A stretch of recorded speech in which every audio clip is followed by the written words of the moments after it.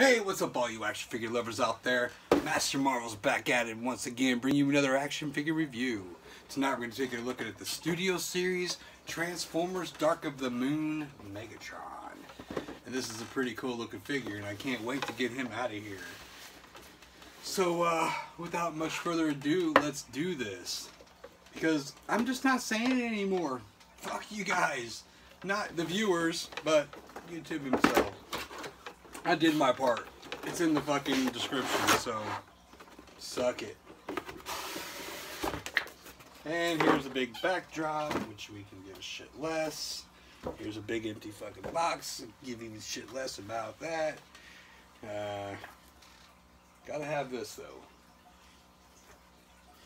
Now let's get this guy out of here, because he's pretty big, man. Way bigger than the first movie's Megatron. And I mean, I'm not sure how they can explain that to us, but I love this big ass gun he's got. That's pretty cool. Oh boy.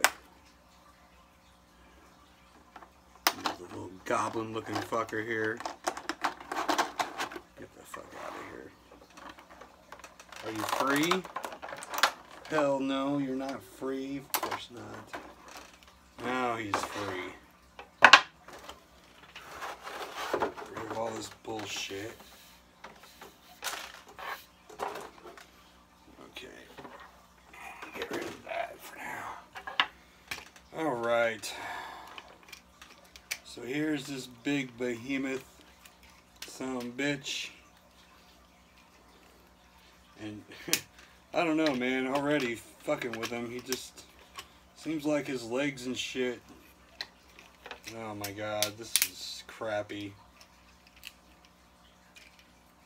Why is this fucking shit? What the fuck, man? I'm not having a good time lately with these fucking things. This guy is no exception. Why do they have to be so fucking like these pieces on his legs, man? They just want to fucking come apart on me. Trying to get this fucker to stand. Because there's literally like 5 different bendable parts in his leg all the way down. I ain't even got to his fucking arms yet. Jesus fuck, what the fuck? Has this guy just got such tight joints that he just ain't gonna fucking move, or what the fuck, man? Now that one's moving just fine. Now why ain't this? There we go. Fucking snap over here. And okay, so I guess to talk about Megatron here, and from this particular, I'm about to put rubber bands around these fucking legs just so they stay. This is retarded, man. Oh my god.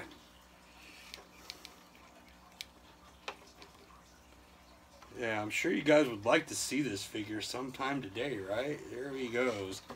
Okay, so yeah, so Megatron in this movie, so he rolls up all fucking it's like Scar from Lion King and shit in fucking Africa, or I guess. He rolls up, transforms, and he's just like roar and shit, like Megatron's here and da da da da da, your ruler bow. Kind of bullshit or whatever, which, and I don't understand why they opted to do the cloak here, because like he had it maybe 30 seconds of the fucking movie. When he transforms from his truck, he pulls his cloak on, and like as soon as he starts walking into the fucking junkyard or whatever where he was at, he takes it off, and it's the last you see of it throughout the whole movie. So yeah, I don't get why they had to do that, but I guess it's cool. It makes for a cool feature for him. I do like his gun, but I feel like I'm going to have issues with it. Him holding it. Well, holding it the way I want him to hold it anyway. And I don't know what this little guy's name is. He is articulated, which blows my mind. Yeah, I have no idea who he is, but he's a cool little figure. It's nice to have something like that to go along with it. But here is Megatron, full on, out of the package, looking okay. I mean, he does look cool. He looked way better in the package, I guess, but I don't know. His alt mode's pretty cool too. But I do want to compare him to the only other Megatron that I have from the Studio Series, and it's from the first movie. And you see, he's much bigger. But here he was some kind of a jet, and here he's a truck, so I guess I can see the difference in this size, but nah. The design, I mean, it's still Megatron either way you look at him. The only thing that really stays the same is pretty much his head, and maybe his hands. And of course here in his head it does show like the damage that he has, where he's battle damaged and everything, and he had those little fucking dudes fucking in his head, like trying to repair him and shit. So yeah, anyways, I'm gonna try to get some others out here to compare from this wave.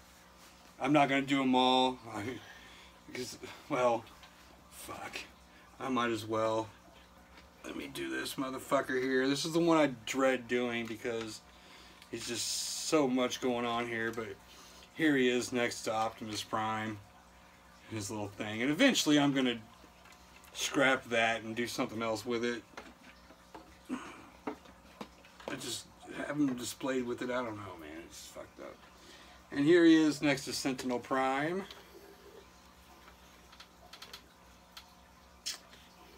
Okay. I'm not gonna do them all, mainly because I don't want to fuck with that stupid piece of shit crankcase anymore. And here he is next to Soundwave.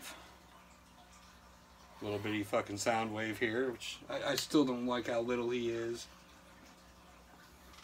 And here he is next to Shockwave.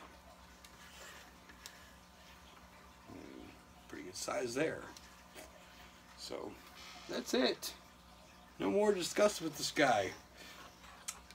I'm ready to hear you guys' thoughts on him. So you guys hit me up in the comments, man. Don't forget to like, comment, and share. And as always, MasterMarvel80 here. Don't forget to subscribe to the channel. And I'll catch you guys in my next video.